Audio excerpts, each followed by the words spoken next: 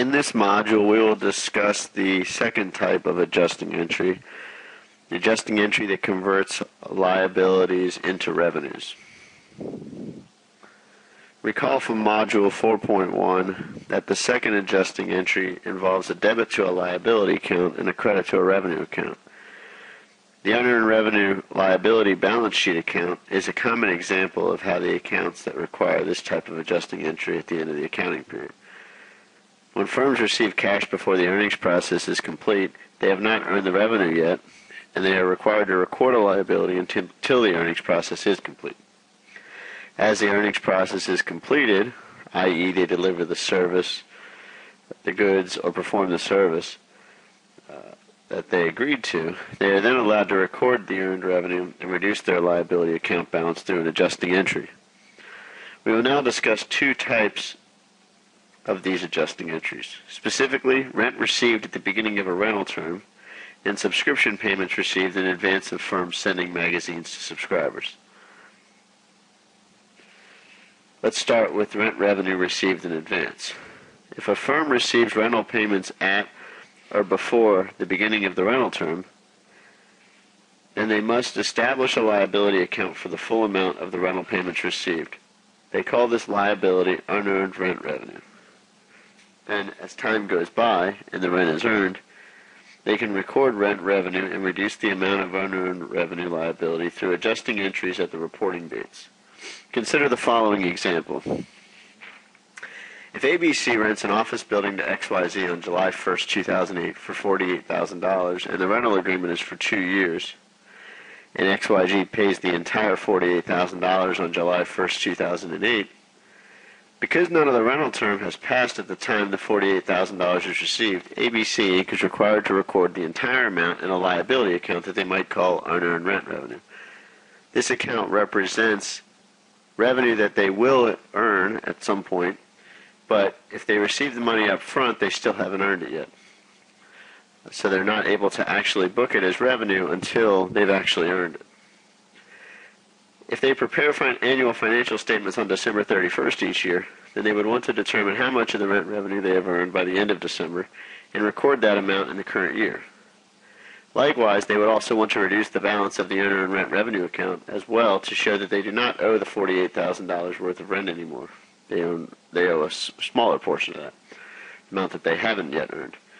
They calculate the amount that they've earned by taking the rental amount and dividing it by the term, in this case $48,000 divided by the 2 years, to determine the annual rent revenue. In this case, the annual rent revenue would be $24,000. But since they want to determine how much rent revenue was earned in the current year, they need to multiply that by 6 over 12 because it's only half of a year's worth of rent that they would have earned. Remember, this rental agreement was engaged in on July 1st, 2008, so they've only earned 1/2 a year's worth of rent. Consequently, the adjusting entry on December 31st would be a debit to unearned rent revenue of $12,000, half of the $24,000 annual, and a credit to rent revenue of $12,000. This adjusting entry records the $12,000 of rent revenue that ABC Inc. earned in 2008 and also reduces the unearned rent revenue liability account to reflect that ABC Inc. only owes $36,000 of rent services in the future as of December 31st, 2008. If we continue with this example through 2009, we'll see that in 2009, the entire year's worth of rent would have been earned from the beginning of 2009 to the end of 2009.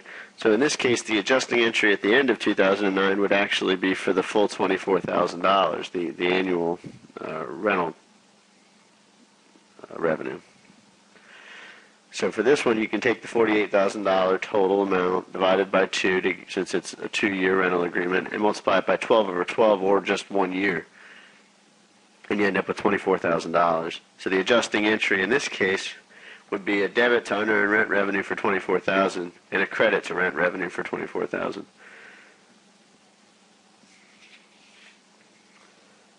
This adjusting entry reduces the unearned rent revenue account to $12,000, which is the 6 months that are still remaining on the rental term that you still owe the other company.